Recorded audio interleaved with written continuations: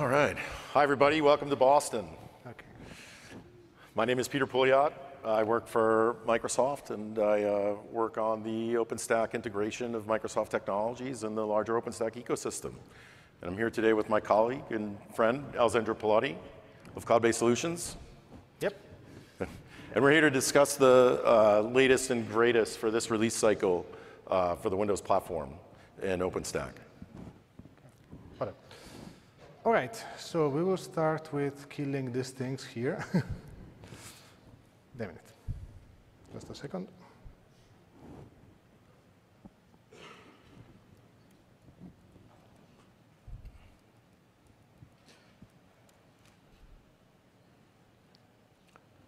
This is fantastic. Yeah. We try to look good at all times.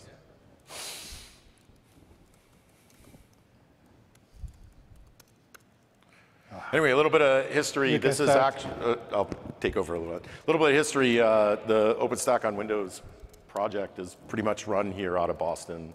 Our continuous integration infrastructure for all the Microsoft technologies is roughly about, what, 6 blocks over the river that way. So, yeah, this is our home, and welcome for being here. My first OpenStack summit was Boston, the original Boston Summit. So we've been working to bring Windows technologies into the forefront of OpenStack for quite some time. And if my friend Alessandro here can ever, there we go, all right. Okay, let's resume the slides. Okay, here we go. All right, so our goal from the get-go has always been to ensure that Windows is a first-class citizen both as a guest and as a functional component in OpenStack. And what we're here to do and sort of prove to you today is that Windows is actually a first-class citizen, and there's really no difference in managing your Windows instances in OpenStack as there is to managing your Linux instances. So, and our goal, as I said, has always been to make sure that your OpenStack experience with Windows is an OpenStack experience. So we tend to plug in seamlessly with all the necessary sort of layers that one would, and practices that one would typically use for managing their OpenStack infrastructure. Yeah. Now, go ahead. Yeah, okay. So how many of you guys are running Windows instances in OpenStack today? Yay, cool. Hey, all right. Okay. And how many of you are using Cloud-Based Init? Good. Okay. So Cloud-Based Init is the de facto standard today in deploying Windows instances in OpenStack, okay? It's modeled conceptually, let's say, like Cloud Init for Linux. So the main idea here is to make sure that when people deploy and experience, let's say, the usage of Windows instances in an OpenStack context, they have a very familiar framework, okay? So it has to be something that is not something completely independent that somehow fits, badly inside of a completely different type of framework, but it's something that has to be very natural, both coming from an OpenStack direction, so from, for example, Linux experience for Cloud Init and everything, and also from a Windows direction, so coming from a type of Windows Server-oriented sysadmin model, no? And that's how actually we wrote Cloud-Based Init. It's fully Python code. So it fully looks and feels like an OpenStack project, basically, from that perspective. It's wrapped in a Windows service. So if you are a Windows sysadmin, you will just be able to see it as a normal service. It works on any supported Windows version, including Nano Server. It has a very extendable model based on plugins and supports basically every possible cloud. OpenStack is, of course, the main one, EC2, Azure Stack, Cloud Stack, OpenNebula, MAS, GC, Oracle Cloud, and so on, okay? So the main idea is that you could even create a single image and run it on every cloud, and Cloud-Based Init will take care of everything for you.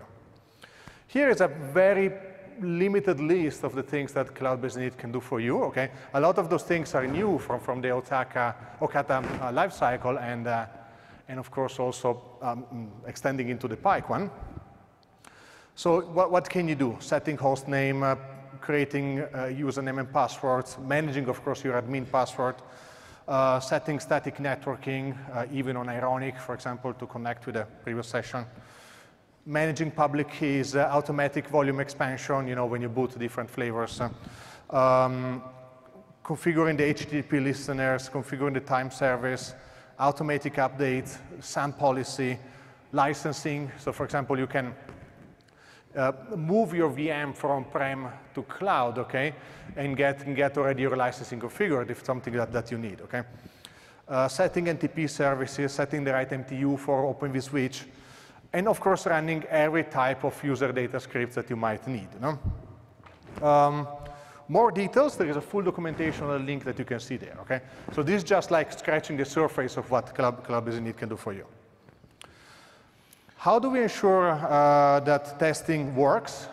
Testing is fully based on a continuous integration framework based on Tempest, which is based on Argus and Arestor, which are names coming from the Greek mythology, that we use to test Cloud Basic Needs on every possible Windows version. So imagine when you have to test every single patch that comes in on Windows 7, 8, 8.1, and 10 twice because it's x86 and 64, and then again Windows Server 2008, 2008 R2, 12, 2012 R2, 2016, and even Nano Server, which has a completely different surface from this perspective. So these are actually the tools that we run, which we run also as part of the Cambridge facility, right, Peter? Yep.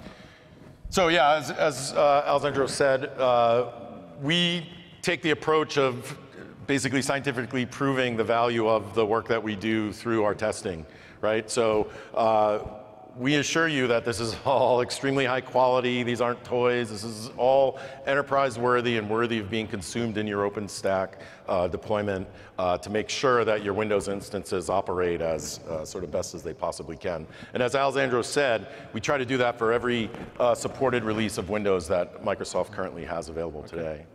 So. Before you ask, yes, it runs also on Windows XP in 2003, and no, we don't support XP in 2003. So if you want to run it, it works.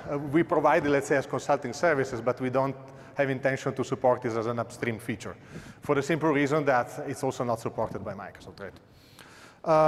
Out of those projects, for example, Arestor, which is the project which simulates all the possible cloud metadata API interfaces, that's new actually in the last cycle, okay? It's all, of course, open source and all available on GitHub. This is old news here. There is a Windows Server OpenStack evaluation image, right, Peter? Yep, that's currently available for OpenStack testing only. We were able to get a special license out of our legal team to allow for that. So I give you, please take it, try it, test it out in your OpenStack environment if you want, prior to baking and rolling your own images. Okay.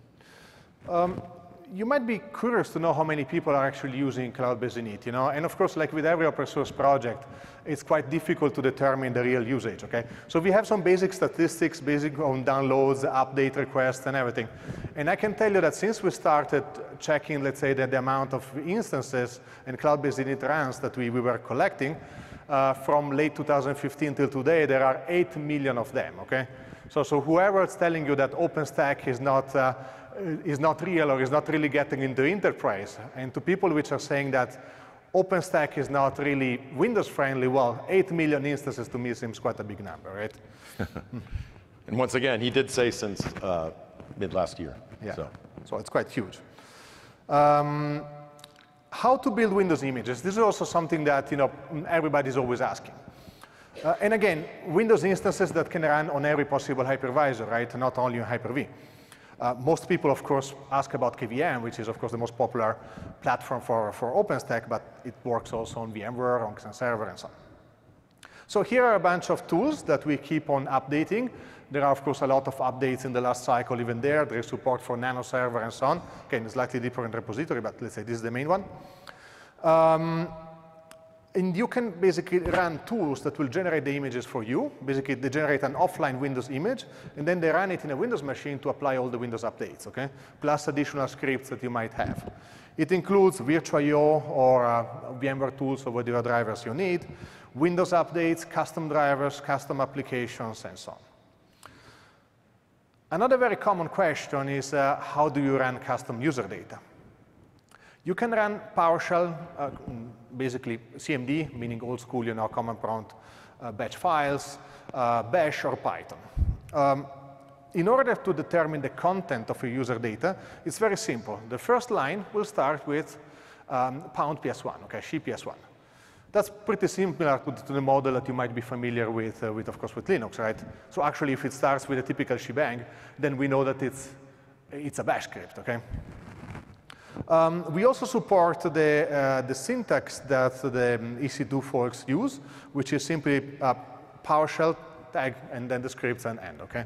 So both of them are supported, meaning that you can have the same identical user data script working on Amazon EC2 and also on Cloud-based init.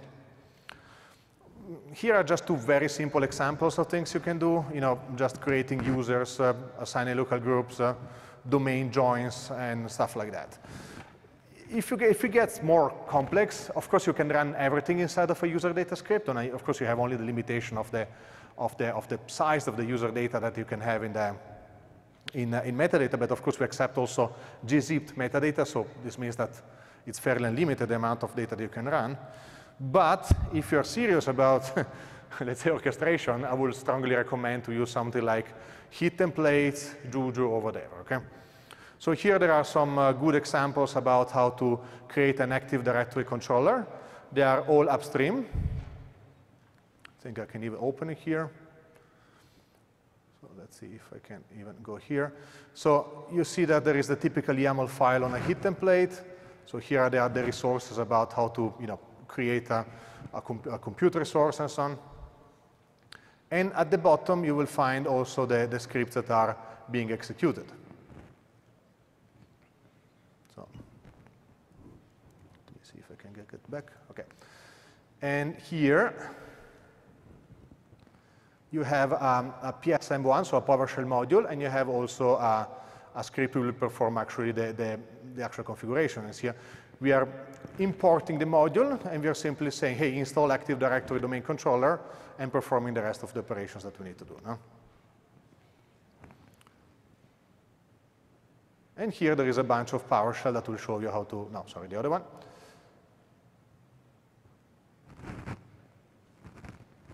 There you go. And here there is a bunch of PowerShell that will show you how to actually perform the work, no?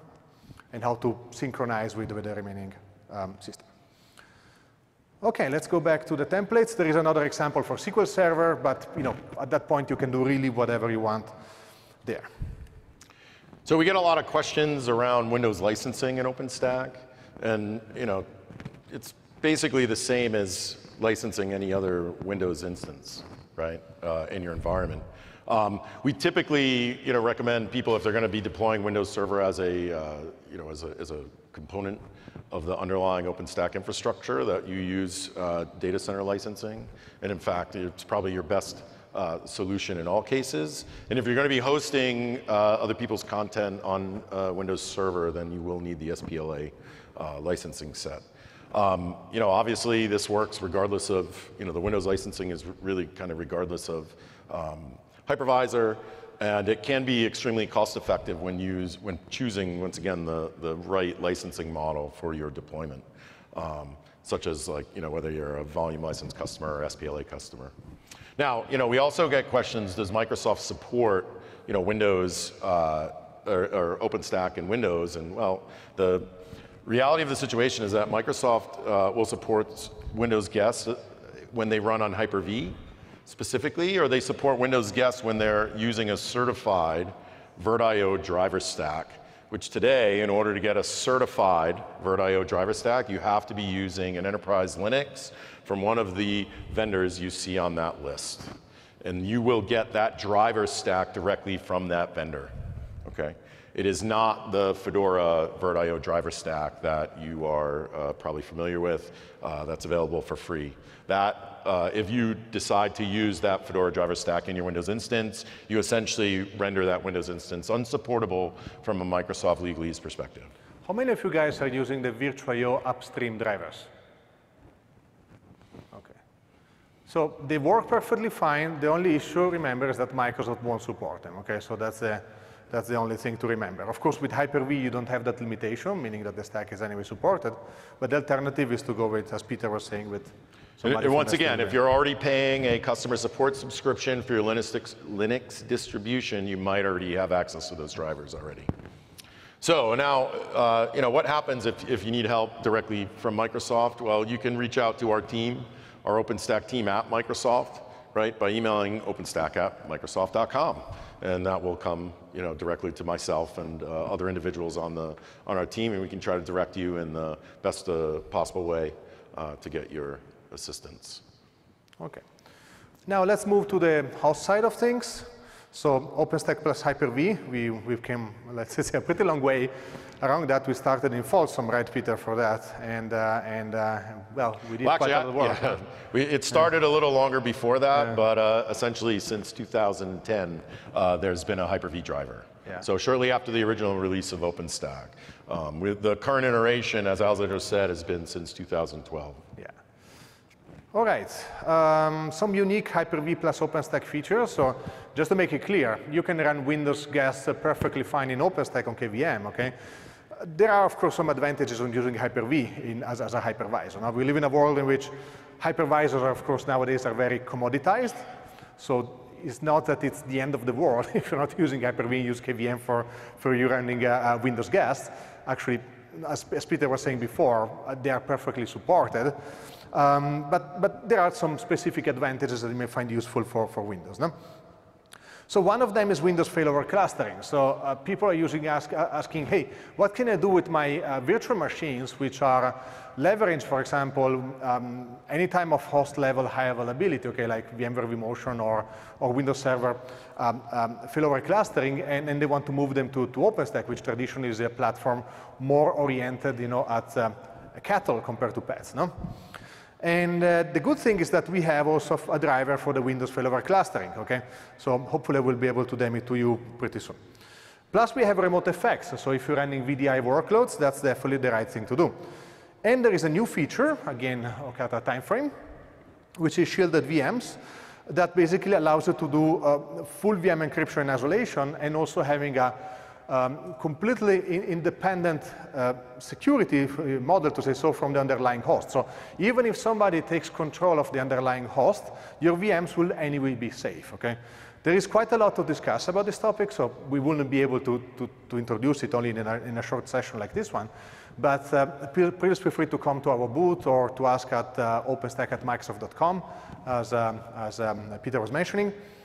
And trust me that that's a feature that really changes the way in which you can consider security for virtual machine in the computing world. No?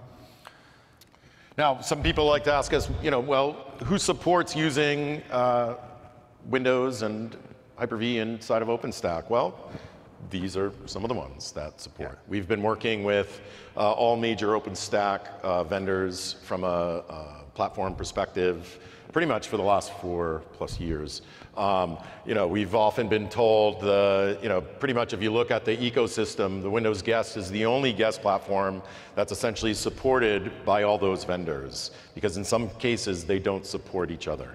So that leads me to believe that we've got one of the best supported guest platforms on top of any OpenStack distribution today. So we as Cloudbase partner with all the names that you see there. So if you want to deploy and then Hyper-V nodes to an existing OpenStack deployment, it's designed in a way in which you can just add the node and make it work, okay? Hyper-C. Hyper-C is a fully converged Windows Server and OpenStack powered cloud infrastructure. So we use the best things that come out of Windows Server and the best thing that we develop upstream in OpenStack, no? So Nano Server 2016, storage spaces direct, scale out file server, Hyper-V of course, Windows failover cluster, Open vSwitch, and so on. How many of you guys are running Hyper-V? I forgot to ask you. All right. Good, very nice. Good. Thank you. So one thing that we did was to port Open vSwitch on Windows. So Open vSwitch is, of course, let's call it the lingua franca for software-defined networking in OpenStack. And we knew that it was very difficult for Hyper-V and Windows Server to have a future in OpenStack without porting this. So we made an effort. We worked together upstream in the OVS project with the folks at VMware and the OVS community in general. And we are extremely happy about the results that came out from there. No? Great interoperability. It works. You can have KVM and Hyper-V nodes in the same identical cloud. All tunneling supports, VXLAN, GRE, STT, Geneve, and so on. The same ML2 OVS agent that we have, and also very important, we support OVN, Open Daylight, NSX, and let's say every modern type of controller. So just to be clear, that's KVM, Hyper-V, side by side, without any extra, really, configuration on your part from a networking perspective, and delivering a 100% seamless, interoperable network for your guests. Right. Okay, demo time. So what you have here is a fully hyper-converged OpenStack running on top of these NUCs. So those are Intel NUCs here. We usually keep them at the boot. So this time we decided, hey, let's try to see if we can throw them on stage and make it work right away. Okay. And we encourage anybody who wants a closer look to move forward and come and take a peek. Take a picture. So the idea is that those are four hyper-converged nodes. So you have compute, networking, storage, and everything on them, running, of course, Hyper-V, storage spaces direct, Open vSwitch, and so on. They don't have IPMI because they are, as I was saying, in the 6th generation Intel NUCs doesn't have an MTV Pro model. So what we have here is what you normally would do to simulate IPMI on a regular machine, which is pressing a button and releasing a button. No? And since we didn't have any other simple way to do it, we used Lego with EV3 Robotics, and with a custom firmware, of course, and there are some motors under here that will simply press the button and automate the full thing. Okay, then if you want to see more, you can come later at our booth to see it. There is a controller here that is running Ubuntu with Ubuntu Mass, which is performing the bare metal deployment of all the nodes and all the automated deployment of the entire OpenStack. So this simulates what normally happens in a real data center, in which you have, of course, your mass node. Your mass controller deploying, of course, the entire nodes inside of the stack. So you don't have to install anything manually. So if you think about the old school way of installing Windows Server in which you had to install next, and so on, forget about it. It's everything entirely automated. OK, I guess I can connect to it.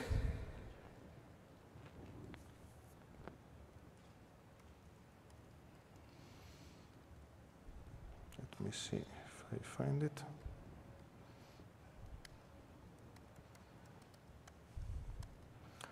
All right.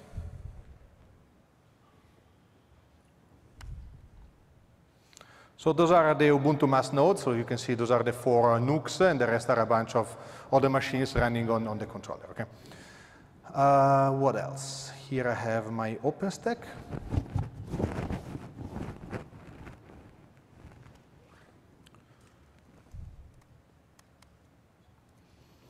Let's see if I do a Nova list, I should have everything. Yep.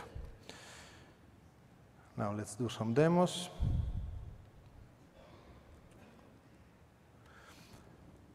Well, first thing I want to show you, I'm just RDPing into one of those machines, almost. I have no networking.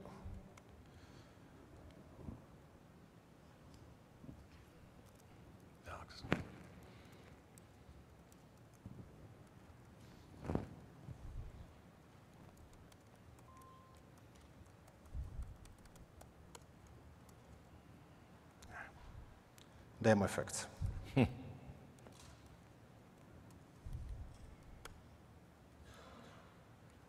let's see if we have them. Yes. So if you guys are familiar with Windows Server Failover Cluster, this is actually where we have the cluster manager just showing you that we are connected there. No? Now, and this is just one of the many compute nodes that we have. Many, 4. And I'm just RDPing into it, OK? Now, let's get back to the demo.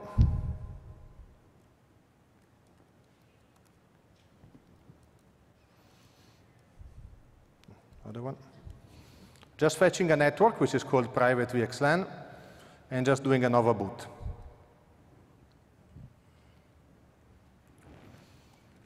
Nova list. Okay, so I'm just watching my Nova list.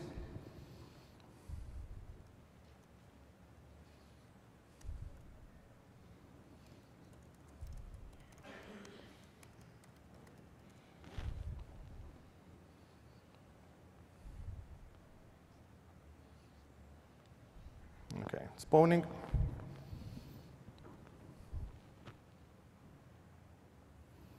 In a few seconds, it will be up and running. So what's happening is that the scheduler chooses one of those nodes, and all storage and compute, networking, and so on is handled there. No? A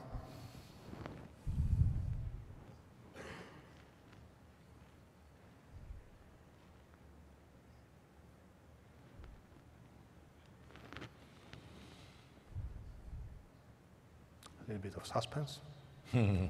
Drum roll. In the meantime, what I can show you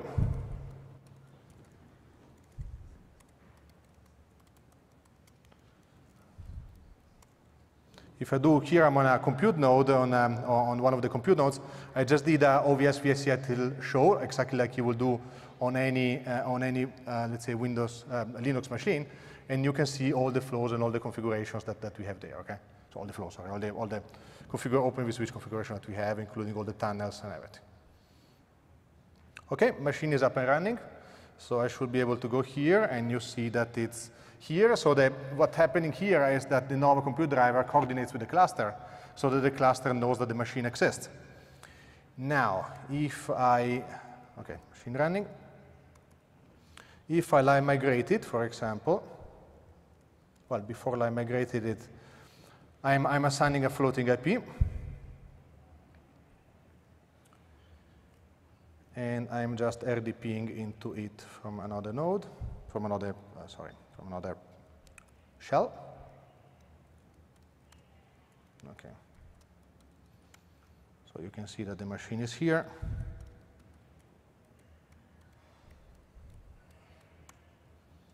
And I can ping, no? So I leave the ping running. So now this machine is running on the NUC number 4.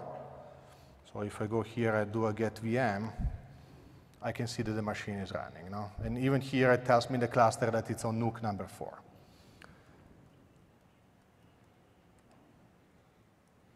So I'm live migrating it to the first one.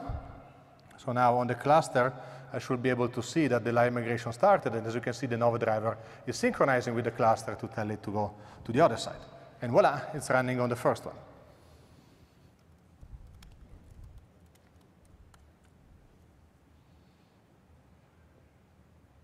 So Nova show, it tells me that it's on VM1. As you can see, the ping didn't care, it's still running, you know? So all this happened automatically without any interruption for the user. Now let's see what's happening if something more brutal happens, like a full failover. Wait.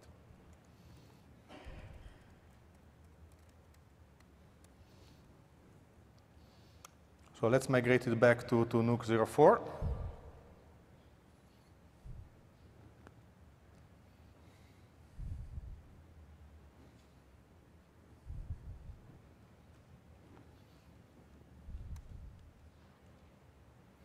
And the next thing that we're going to do is to brutally shut down the node where it's actually is hosted.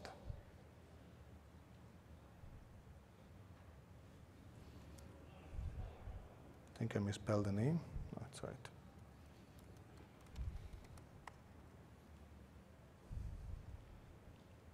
It's migrating.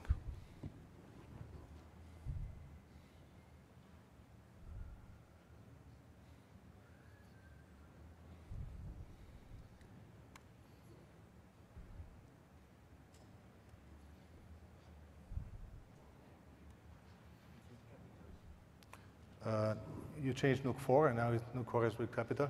Oh.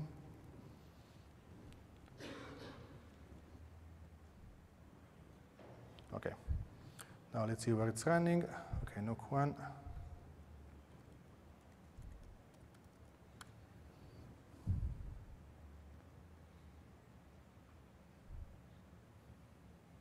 Okay, I'm migrating to NUC 4. I misspelled the name of the node, so obviously it didn't migrate. Okay, it's on 4, and now what I can do, so here it will tell me that it's active.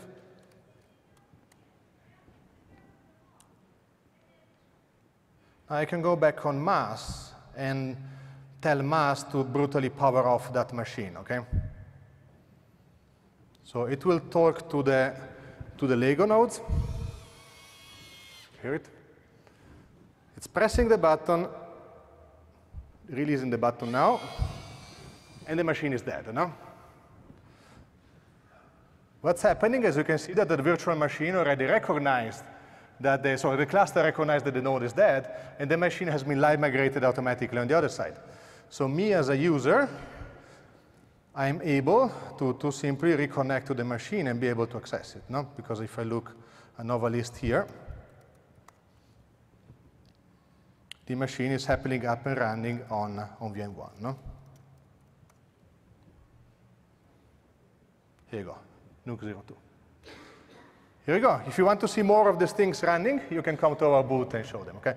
So this is a big advantage, meaning all your workloads will just work even if they don't have an application level failover. They work just also based on a host level failover. Okay. So essentially what we're getting at here is with Microsoft technologies and OpenStack, we can basically suit the needs of your pets and your cattle. Yeah. Okay, time to resume our slides. If you just want to see how OpenStack works on Hyper-V, there is another open source project called vMagine that runs on everything running Hyper-V. So even if you have a Windows 8, 8.1, or 10 laptop, it even runs, for example, on a Surface or anywhere, or just a Windows server running around, you can just run it and you will get a one-node OpenStack fully functional on Hyper-V, okay?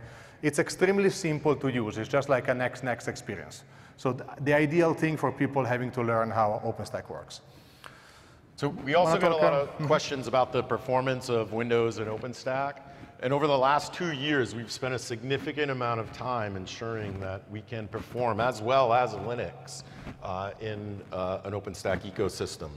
What these fancy colors and numbers show you are the results of the rally test that we did for an apples-to-apples comparison of both KVM with Linux workloads, as well as Windows Server 2012 R2, as well as Windows Server 2016 with both Linux workloads. And as you can see by just the nature of the colors, Windows Server 2016 basically slightly outperforms KVM for Linux workloads in an apples-to-apples Tempest comparison. There is a series of blog posts on cloudbase.it where we explain how all this works. All the tests have been performed with Rally, so open source classic OpenStack tools. The last ones are particularly interesting because they are based on a Hadoop cluster, okay? So real enterprise workloads on this scenario. And what we're trying to show here is that Windows is a viable alternative as your hypervisor platform, right? So if you have those licenses, there might be a reason to use it. Okay. We already talked about the continuous integration, or you want to add something more now? Yeah, well, basically, we have about 13 different drivers that we currently test in our continuous integration today. We're on, from an ongoing perspective, we're constantly advancing that and adding new technologies to it as we have time and have need to. So, our goal is to assure that, Windows is a viable alternative to Linux in your OpenStack ecosystem. So, and the best way we can do that is assure that we're as well tested as everything else. I would like it if you go and take a look for yourself on Stackalytics, and you can easily look for the cloud-based solutions under CI votes and see how we compare to the others, but I would guarantee you're going to be extremely surprised. So from that perspective. So what's coming next? I mean, how do we plan to deploy Windows components going forward? Well, we like a lot the Collar project, I think, which is brilliant. And we are basically containerizing all the Windows bits as well. So Windows storage, Windows Compute, of course, as in Nova Compute, and networking for OVS, for the Microsoft network controller stack and so on, okay? So, and we will have a unified deploying model based on call. There are already patches, which are currently in the process of being reviewed and merged for an initial release, and then we will continue adding more, okay? There is also a blog post available to get an initial idea.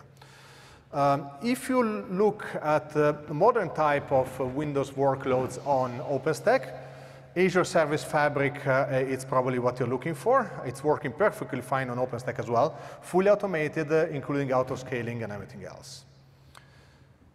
Docker is, of course, one of the big things that came with Windows Server 2016, and before, of course, on Windows 10 as well.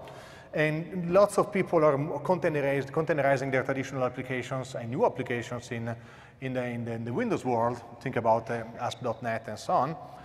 So, of course, we are going to help a lot in that direction as well, on OpenStack and on Kubernetes. So, at Google Next, there was, of course, a presentation together with Apprenda, in which Apprenda showed actually a full Kubernetes deployment using our OpenStack, our Open vSwitch and OVN model. Okay, so we are now in the process of making a CNI driver for that, and the preferred networking model for Windows containers in Kubernetes will be, of course, OVN and OVS. We have a session about VDI, if you are curious, including a fully open source VDI project. That's going to be tomorrow. Wednesday, thank you. Here we have actually co-speaker. I have something like 5 or 6 sessions this time, so I completely messed up with the order. Okay, Peter, want to say something about Vista? You know, we get a lot of questions about OpenStack, Azure Stack, and SCV, MM, and WAP. And you know, traditionally, those are really suited for different purposes. And you know, from where the work that we do here at OpenStack, we don't really see it as competitive. And you know, and this is a quote from my employers. Azure Stack and WAP have a different purpose, right? WAP is a great solution to build IaaS, and Azure Stack is a great platform to run Azure services in your data center, right? And we look at OpenStack as being the solution if you want to have open source, open cloud technologies and be able to consume Microsoft technologies alongside, right? So, you know, from that perspective, you know, OpenStack does bring the standard open source cloud IaaS APIs, right? And Azure Stack isn't only about IaaS, but it brings the Azure services experience into your data center and into, you know, your private cloud space. Okay, I think we can wrap up with one last slide. So again, this is not a comparison between apples and apples, okay? Those are really apples, oranges, and bananas. So don't think that you can put Azure Stack and OpenStack in the same comparison in a sentence, okay? Because they are completely different things, as Peter just said. You get an idea of also the pricing model there. So Azure Stack will have a pay-as-you-go model, based, of course, on Microsoft announcements, okay?